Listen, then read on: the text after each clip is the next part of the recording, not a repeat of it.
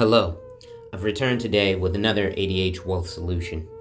Today, we'll begin to discuss fulfilling all of your financial needs. In this video, we review an article by Dion Roabouin, digging deeper into information about the current jobs market. As always, this is a basic description. For an evaluation of your own, please schedule an appointment. My information is in the description box. Lastly, make sure you drop a comment, hit that like, and if you're new, subscribe and hit the notification bell so you're made aware every time I release new content. Inequality decreased for most of 2021, but picked up in May, the index shows. A 2021 article by Dion Roabouin.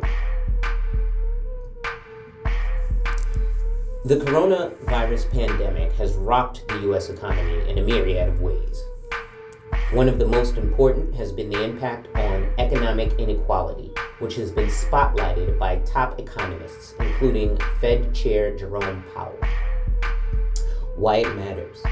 It is a growing subject of discussion among everyday Americans and carries weight among economists, namely because persistent or increasing inequality can cast doubt on the fairness of America's economic system and undermine the sustainability of economic growth. What it is: unlike the well-known Gini coefficient, the Morning Consult/Axios Inequality Index does not measure the distribution of income or wealth. It measures the movement of inequality, how much it has increased or decreased based on four important economic variables detailed below. The index measures economic outcomes across income groups on a monthly basis to show whether the U.S. is becoming more or less economically equal. What it says: having tracked data through Morning Consult's daily survey of 260,000 Americans a month, the index shows that inequality decreased for most of 2021, but picked up in May. What it means? We had unprecedented stimulus in December and then again in March, and over that period of time, we've seen the Morning Consult/Axios Inequality Index decrease, but we're now at a point in May where the sugar high from the second and third stimulus has worn off. Morning Consult chief economist John Lear tells me in an interview. State of play. Following the passage of the $1.9 trillion American Rescue Plan in March, inflation worries have grown and congressional Republicans have pushed back against big spending stimulus measures. Even President Biden's infrastructure proposals, which are paid for by fees and increased taxes on the wealthy. That makes another stimulus package unlikely and could mean that in September, when enhanced unemployment benefits and eviction and foreclosure moratoriums expire, many of the nation's low-income residents will be on their own and facing major liabilities. Be smart.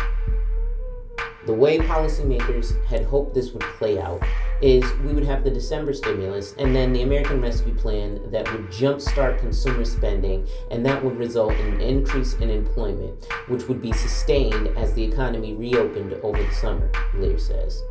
Side note, outside of the article, I've been saying that to people. This is the time to go and do your effery with this money. It's a stimulus, so they need you to not pay bills, but to go buy your Jordans so that you can stimulate the economy, so that you can have a job to pay bills. Now back to the article.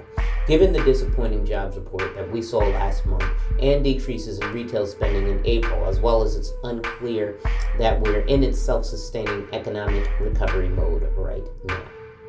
The bottom line. The index is showing that without another lifeline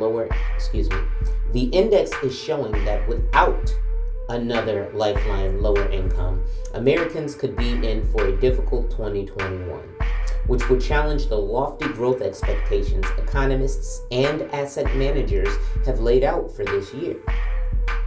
We're at another turning point where we had these 4 months of decreasing inequality, and now we can see how the economy responds in the absence of such intense fiscal intervention, Lear adds.